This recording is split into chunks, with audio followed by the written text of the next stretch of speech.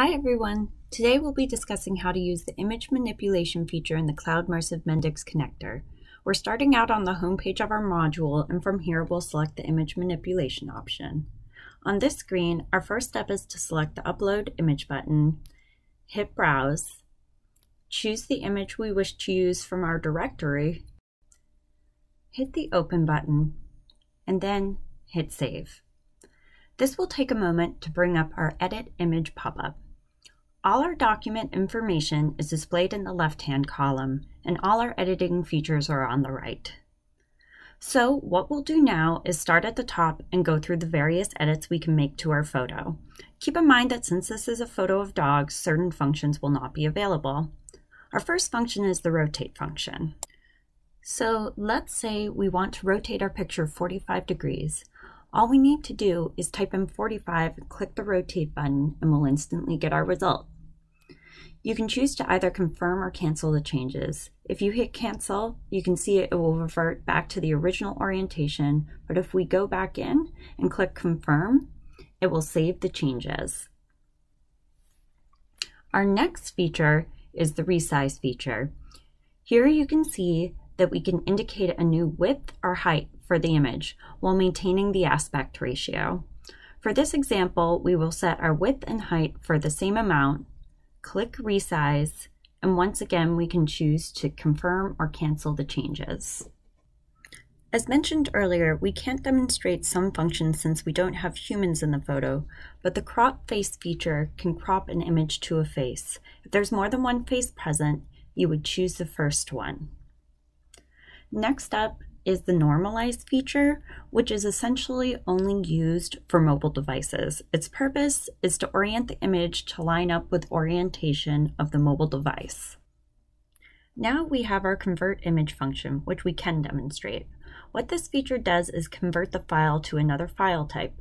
For example, our dog image is currently a JPEG, so we can open our drop-down list and select any available type.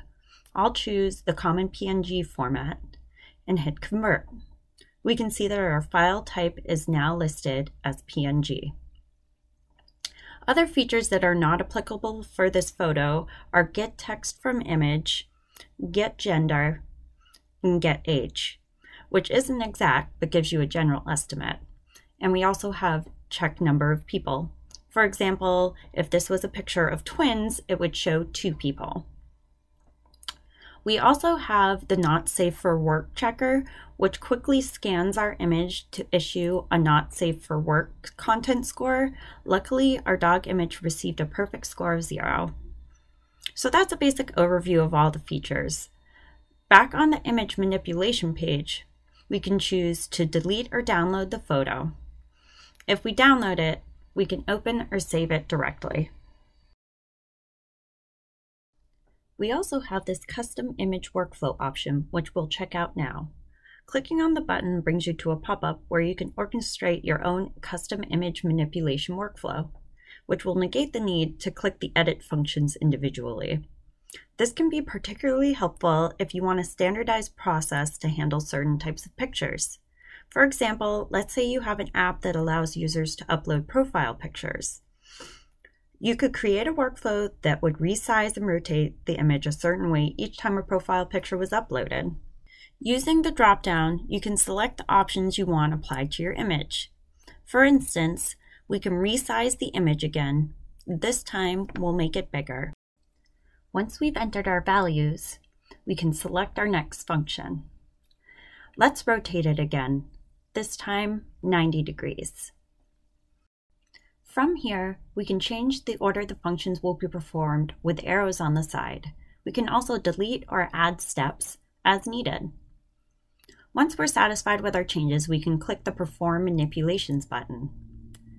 This will take a second to load, and then it will provide our new result on the dashboard, which we can then download for use. And that's it.